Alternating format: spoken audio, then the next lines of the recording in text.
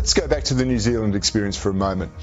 Has it made their changes and their equivalent of the voice in all these decades, has there been any tangible beneficial outcomes for Maori Indigenous people there that perhaps otherwise wouldn't have been accrued? I mean, what we're doing in Aboriginal affairs here is simply not working. I don't think this is the right answer, but let's learn from other places. Has anything really changed in New Zealand, for example?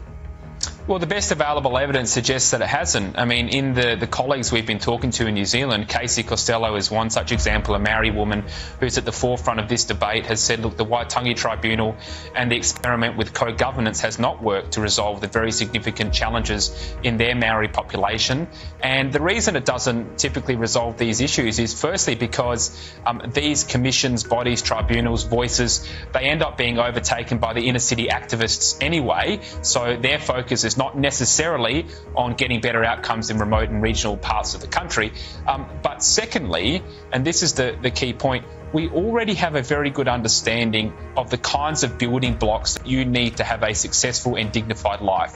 Access to the dignity of work, crime-free and safe communities, access to critical infrastructure and social services, getting the kids into schools and the adults into work. This is what works to help resolve significant disadvantage. And the key point is quite simply, we can already get on as a government and as civil society and try and improve conditions on the ground through some of those ideas that I just mentioned.